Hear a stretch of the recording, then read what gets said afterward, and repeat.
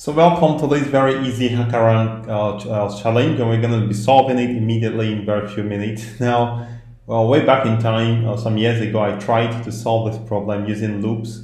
But let's see what the problem is all about first. It says, given 5 positive integers, find the minimum and maximum values that can be calculated by summing exactly 4 of the 5 integers.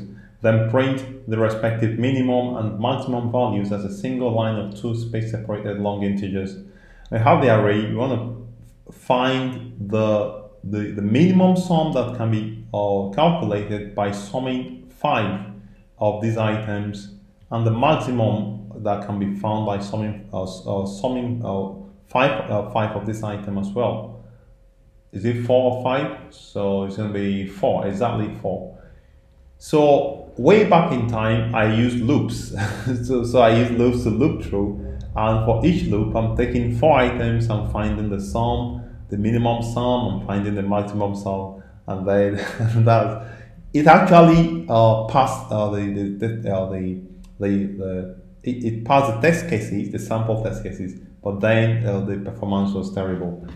So the easiest thing to do is simply to sort it. When you sort it, you simply take the first 4, that gives you the minimum, and the last 4 gives you the maximum. So it's just as simple as that. So in that case, you do it in order of in constant time, basically, and that's what exactly you are required to do. So I'm going to say ar.sort using Python. So I'm going to sort it, and then the minimum is simply going to be mini is equal to sum of arr 4 items 0 to 4. In Python, the last index is not inclusive, so it's going to be 0, 1, 2, 3. So it's going to be 4 items, and the maximum is equal to sum of arr is going to be now 1 to 5. Okay, so that's basically it, and you are expected to print it out as space separated. Now these are another in this way. So these are another thing you want to bear in mind. So I'm going to show you how to print using the format. So I'm going to print. Now I'm going to say F, and now you want to specify the items you want to print inside here, space separated. So I'm going to say mini and mini space maxi.